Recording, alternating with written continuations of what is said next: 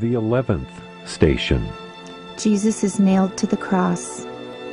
We adore thee, O Christ, and we praise thee. Because by thy holy cross thou hast redeemed the world.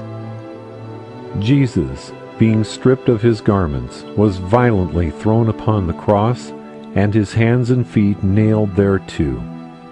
In such excruciating pains, he remained silent, because it pleased his heavenly Father.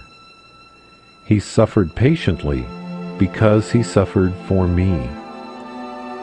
How do I act in sufferings and in troubles? How fretful and impatient, how full of complaints I am.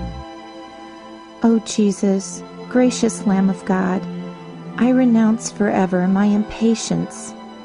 Crucify, O Lord, my flesh and its concupiscences. Scourge, scathe, and punish me in this world. Do but spare me in the next. I commit my destiny to thee, resigning myself to thy holy will. May it be done in all things. Lord Jesus crucified, have mercy on us.